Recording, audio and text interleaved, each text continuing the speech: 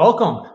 Good morning and good afternoon. I'm Jim Pursley, president here at Hinge Health, and we're here today with our second episode of Pain Points, an ongoing series where I'm joined by leaders, experts, and practitioners from industry and academia to explore topics at the intersection of healthcare, technology, and innovation. Today, it is my great pleasure to be joined by Dr. DJ Kennedy, professor and chair of the Department of Physical Medicine and Rehabilitation at Vanderbilt University Medical Center in Nashville, Tennessee. Dr. Kennedy also serves on the Hinge Health Clinical Advisory Board and is here today to discuss digital and clinical innovations transforming how we think about and treat pain. Dr. Kennedy, my team tells me that you prefer to be called DJ. Can I call you DJ? Absolutely. It's a great marker for who knows me best. So I look forward to it. All right. All right. Well, DJ, thank you again for joining us today. I'd like to start by just letting the audience get to know you a little better. Can you share just a little bit about your background and what led you to PMNR, which is, again, physical medicine and rehabilitation, and what ultimately brought you to Vanderbilt? Sure. It's a specialty not many people know about, or at least depending on the part of the country. My background, I went to college to be a strength conditioning coach, and did that at Florida State University under Coach Bowden and Dave Van Hallinger in the 90s. And really loved it. Undefeated Seminoles right now? I was part of the undefeated Seminoles. I bleed garnet. I do have to admit that. But we, in that role, I mean, it was about injury prevention. It was about injury treatment. And I combined that with a real love of science and went into medicine and had no idea what physical medicine rehabilitation was. But once I found it, I was lucky. I feel very lucky to have found it. Sought out the best training around. I was able to go to Tulane, University of Washington, Northwestern, before becoming faculty at Stanford. And Stanford was a great place, especially with the digital input and honing my craft. And then Vanderbilt started a new program. So I'm the second chair at Vanderbilt. And when I looked at the opportunities here to grow something at a preeminent institution, to be build the best program in the nation, it was just too much to pass up. And it's great. It's fertile ground with spectacular colleagues, great research, things like our Osher Integrative Medicine Center, strong colleagues, everything that allows us to grow that. And I'm thrilled to be here. I've been here about 4.5 years now. Oh, well, fantastic. Well, Vanderbilt is a fantastic university and a medical center, and Nashville seems to be gathering people from all over the country over the last handful of years. So it's definitely the it city right now. So I've liked it. I love the city as well as the institution, and couldn't be happier. Yeah. Well, congratulations. And as you said, you lead the Department of Physical Medicine and Rehab at Vandy, and a lot of your work is really at the intersection of research and innovation. So you are both looking at the present, but you're also tasked with looking in the future. So, kind of starting with the present, I guess, love to just get your thoughts, DJ, on, what impact do you see musculoskeletal conditions having on society at large, the communities that you treat and care for, and on employers and on providers like your employer, Vanderbilt Medical Center? That's a great question. It's a huge impact. When I think of musculoskeletal concerns, I really think of the skeletal system in general and both the spine, so neck, back pain, low back pain, and then I think of hips, knees, shoulders. I mean, this is all musculoskeletal. And if you find a person out there that is aware of, has never had neck pain or back pain or shoulder pain or something like that, that's a real anomaly. We actually know back pain alone is, the #2 cause of disability in the working group. So not only are we talking about permanent disability, but we are talking days work missed. We're talking all kinds of things that way. And if you add in all of these other musculoskeletal complaints, it is clearly the driver of disability. By the way, the other leading cause of disability is anxiety, depression, which, by the way, exercise, I think, is a pretty good treatment for as well, just as a side note. But it's huge. In my practice, my clinical practice focuses mostly on spine, and our data shows us that somewhere around 80 to 90% of people have back pain at some point in their life. I personally think that stat tells us that 10 to 20% of people have a bad memory or young enough not to have had it at this point. But that may be my bias as a spine specialist. So it's huge. I mean, it's a major thing we're dealing with that affects wide bandwidth and wide groups of our population. Yeah.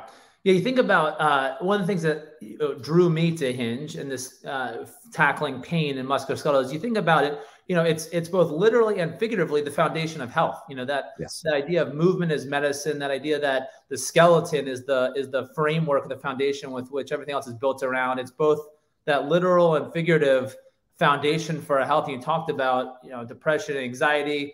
You talked about pain. When we are, all related to our ability to move and to engage with things that we love. And so it doesn't surprise me that, 80% of us have experienced, some type of, MSK pain, including back pain and either that, or like you said, you're just too young or you have a bad memory, but exercise is really medicine, right? I mean, we know that, right? And if you really think of all the things that it impacts, right? We know it has a huge impact on the ability to treat and prevent musculoskeletal complaints from a variety of reasons.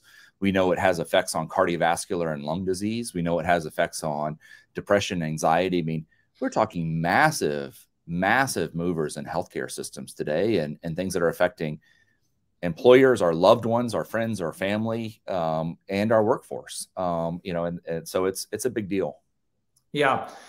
Thinking about really whether it's chronic pain or any other chronic condition, ideally the goal is preventative care. If we can, it's better than treatment. If we can prevent something, it's even better to get upstream.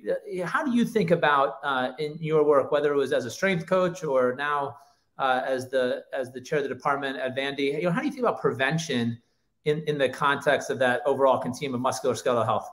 Well, you nailed it. An ounce of prevention is a pound of cure. I actually apply my strength training principles to guide my general care and thinking through this. So let me give a very tangible example. Within the last 2 weeks, I had a patient ask me, she was traveling and saying, what can I do? And, one of the tangible aspects is you have a 50-pound back suitcase that you're lifting. So what you don't want is for that to be your 1 rep maximum. You haven't lifted, you haven't done anything. So now all of a sudden life becomes this 1 rep maximum that is just more likely to injure yourself. So, for general patients, I try to get them, if they can do something with strength training where it is, and I'm a huge fan of strength training, that we can do graded controlled exercises and you can control it and you can do it. So if you're taking and lifting 10 pounds in each arm on curls, you can lift 20 pounds, you can do it without an injury. And that's a good way of thinking, I can do this in a controlled environment. Maybe now I can do this in life. And I think if we think through those principles of how do we set ourselves up for injury prevention, I mean, that's a big task of a strength coach, is to actually make people bigger, faster, stronger, make them better able to withstand these injuries. And then also, if they do get them, they have more muscle, more ability to recover from them in a quicker fashion. So I do think, a sedentary lifestyle is not a good thing. And that's part of the reason we probably have so many musculoskeletal injuries. There's whole websites on sitting is the new smoking, et cetera. And I think getting people moving in any number of ways is beneficial for them for so many reasons, including all of the musculoskeletal issues. And again, weight, the nice thing about weight training is just measurable. It's really measurable. That's the nice thing about it. Yeah. Hearing you talk about strength training, it triggers some PTSD. I played college football, and you say you applied the strength training principles to your practice. I equate that with a lot of yelling and the occasional throwing up. So I don't know if I want you to apply those principles to my care treatment plan, but it's actually funny. My team, I was joking. I said, I'm not a yeller. And they said, how did you ever function as a strength coach? And I said, oh, I did it then. Right. But now I got it out of my system. But now it's encouraging. And I think part of it now is truly breaking down the barriers for people.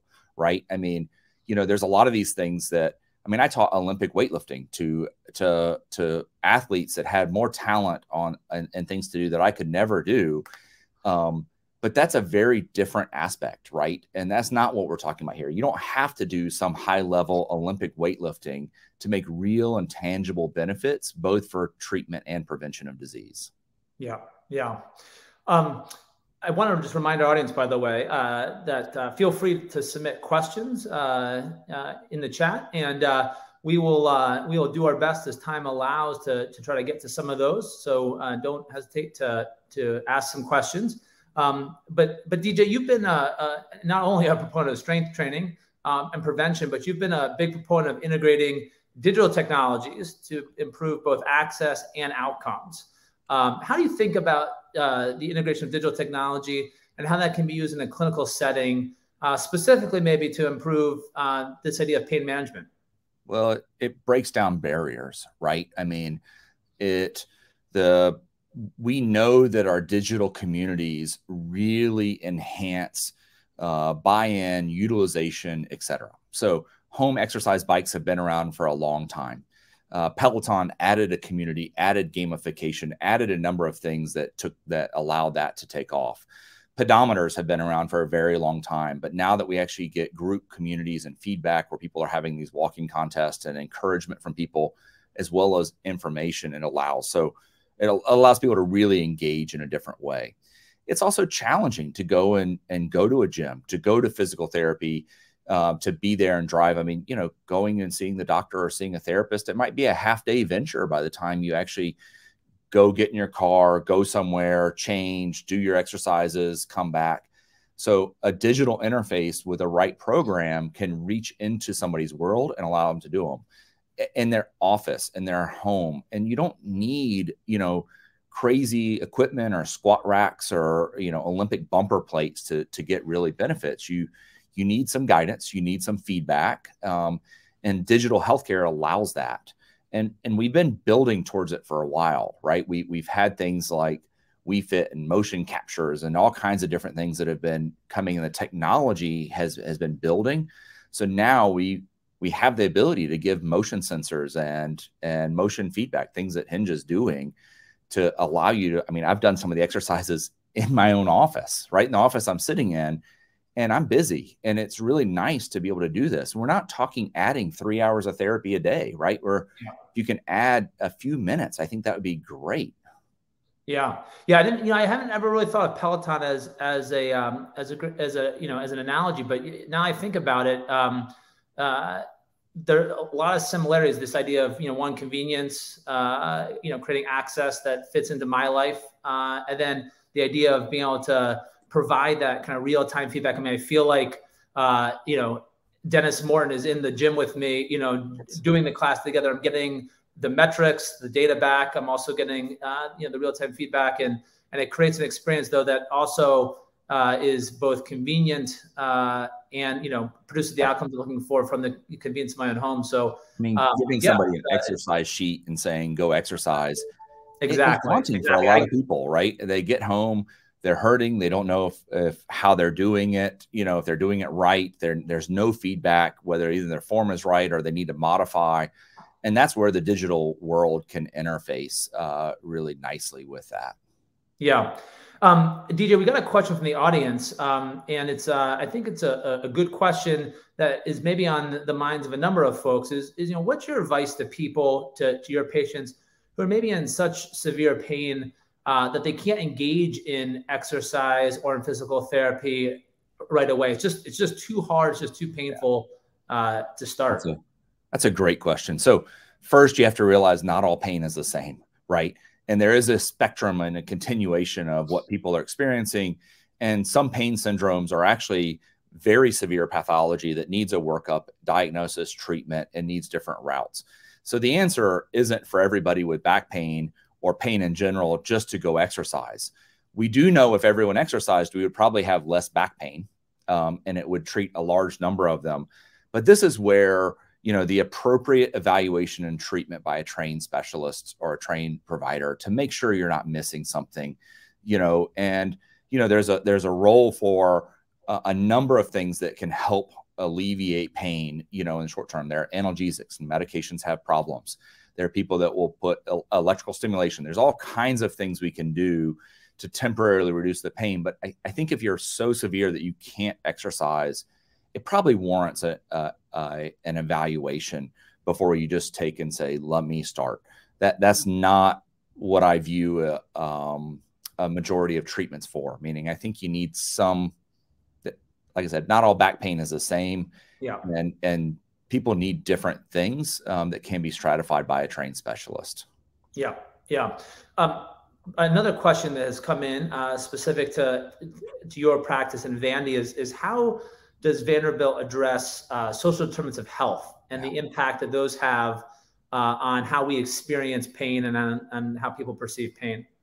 I think social determinants of health impact, they're determinants of health. They're a main driver of health, and health affects everything. So it's not just our pain experiences, it's our ability to gain care, it's our ability to treat. So Vanderbilt's fully invested, meaning we've really put a lot of effort into social determinants, to understanding the community we're treating, to treat it through diversity and inclusion engagement, all kinds of things that way.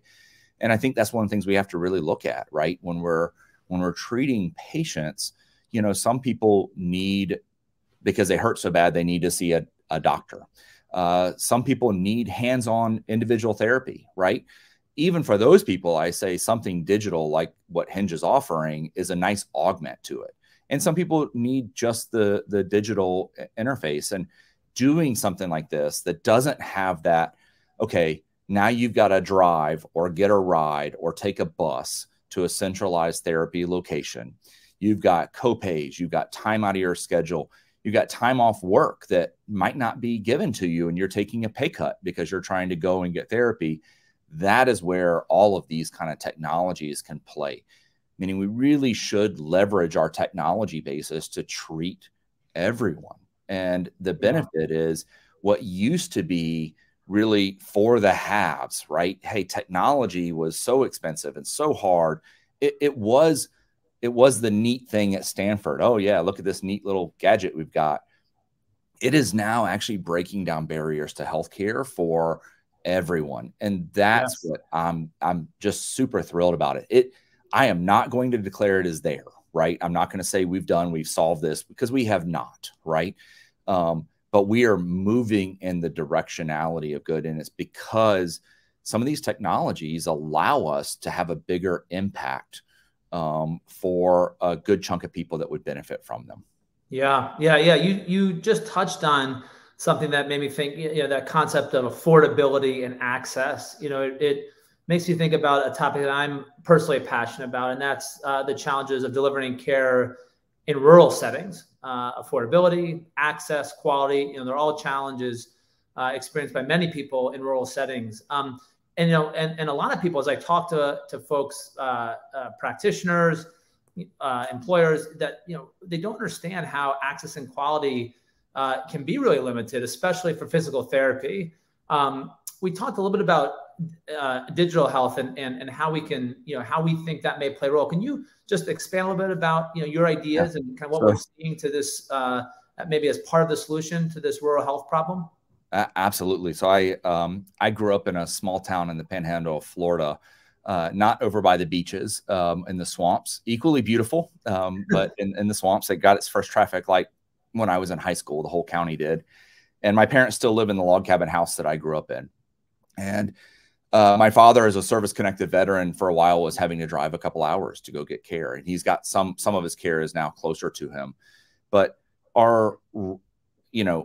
people in rural America, and Tennessee is rural, right? I mean, Nashville is not, but Tennessee, I see a number of people that are having to drive hours to see me from a variety of states. So something when you can truly interface with them digitally, and, admittedly, we still have ways to go in terms of our ability to reach into people's houses with bandwidth and everything else from a digital footprint, but it allows access. And I would actually say that the problem is bigger than just rural America. I mean, rural America, it's a real problem. I mean, people may have one therapist. They may not have expertise. They may, an inability to do it. They may have access problems. And not only all the things we mentioned before of driving and going to this therapist that may be a town away or an hour away, then they've got to get in and make sure they can see him and everything else. It's just challenging. But non-rural America has this problem too. I lived in the Bay Area. I worked at Stanford. There are times going 10 miles can take 2 hours. And, I mean, you're trying to get to this. So even in areas that are populated, you might have more therapists. It still takes an inordinate amount of time to go to therapy. And I'm not trying to say people don't need hands-on therapy. I think there's a real role for that. This allows this to be complementary to that for the people that need it. I mean, think about it. If the number of people in nursing homes, I mean, if you could give them some feedback, and I mean, who wouldn't want that for a loved one, right? Something that is actually helping them move in a nursing home when you're not there, that gives them feedback. So we have a lot of ways that we can improve access through simple digital solutions. And that's what I'm a proponent of, is how do we expand this for the benefit of all our patients? Yeah. Yeah. I think as a leader in this space, I think you probably appreciate the elegant integration of in-person care and digital care together. They're not competitive. In fact, they're very complementary. And I think we as a digital health industry actually have an opportunity to do more in integrating the analog and digital world in ways that create a better experience for the member, for the patient, and drive even better outcomes at hopefully a significantly lower cost. So yeah, just think about it. Instead of having to go to a physical therapist 2 times a week for 6 weeks, you go to a physical therapist that puts you in the right program. You follow, and you maybe go 3 or 4 times over that 6-week period. And then the rest of the time, you're getting daily exercises at home with feedback via digital solution. Yeah. So not only are you probably decreasing your overall cost, you're making it more accessible to the patient, but you're also getting more outcomes, more ability to track, more input for the patient, and in a much easier way for them to digest. So I think there's a lot of promise here. Yeah. Agreed. So we're running, we'll come up to the end of our time together. And I mentioned in the beginning that you sit at the intersection of both the present and the future. And so as we kind of start to look towards the future, I'd love to, maybe get one prediction from you about what you see in 2023 and beyond, whether it's the MSK space or really just in healthcare in general. Maybe one prediction for the audience. Aside from my beloved Seminoles returning to football prominence, which I hope I can't, I'm always hopeful, but I can't predict it. But I really think the last couple of years, COVID has been an accelerant on many changes that were happening. So, the ability to do virtual digital medicine has taken off. When we had the technology to do it 3 years ago, we struggled from a whole bunch of logistics and reasons. And now I don't do a clinic without some level of a virtual component. And I think that's spectacular, right? I mean, so you combine that with all of the things we've got, motion capture and technologies, and we can do this. I think we will be able to deliver more individualized care at better access to a greater swath of patients at a better price point, right? And I think that's pretty fascinating, right? And if we expand that and really get, especially if we can get the business, the employers to really think proactively, which many are, right, about not the ounce of prevention and pound of cure, get them doing and getting something for people to move, we may even have less. Because when you take a stat of 90% of people having back pain at some point, and you take that stat, we have room to improve.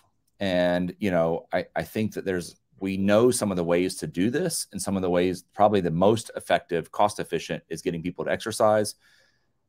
If that were easy, everyone would be exercising all the time. So digital integration is just one more way of making that happen. Yeah, as Dale was saying, the answer might be simple, but it's not always easy. Correct. And that's something for us all to keep in mind. Dr. Kenny, thank you. It's been a real pleasure. Thanks for taking time out of your busy schedule down at Vandy. Vandy may not be threatening to win a national football championship this year, but I understand that you guys are both a baseball and a bowling powerhouse. And so we'll keep our eyes out for Vanderbilt bowling here this year. Keep your eyes out for Vanderbilt bowling. And Vanderbilt Physical Medicine and Rehabilitation, we're taking over the world. We're trying to do great things, and I'm so thrilled to be able to work with people I work with. Yeah, no, thank you. And thank you for your guidance. Individuals like you challenge us at Hinge, you push us, you question us, and ultimately you make us better. And the pursuit of better is what we are all about. So, we talked again today about this idea of access and affordability, the power of convenience and removing friction. We talked about this idea of prevention and how do we make it easier. We talked a little bit about strength training, and again, we don't have to talk about that anymore. Again, I harken back to dark days in the weight room in college, but and ultimately, we talked about how do we, as both in-person practitioners and healthcare technologists, how do we come together to create a better experience for our members, for our patients, that ultimately produces better outcomes and lower costs. So DJ, thank you again. Professor and chair at the Vanderbilt University Medical Center. To our audience, thank you for taking time out of your busy day to join us. I hope you've enjoyed this episode of Pain Points, the ongoing series where I'm joined by industry and academia leaders, experts, and practitioners to explore the intersection of healthcare, technology, and innovation. Follow Hinge Health on LinkedIn and Twitter for updates on our next episode and our next guest. Until then, I'm your host, Jim Pursley, and we'll see you next time on Pain Points.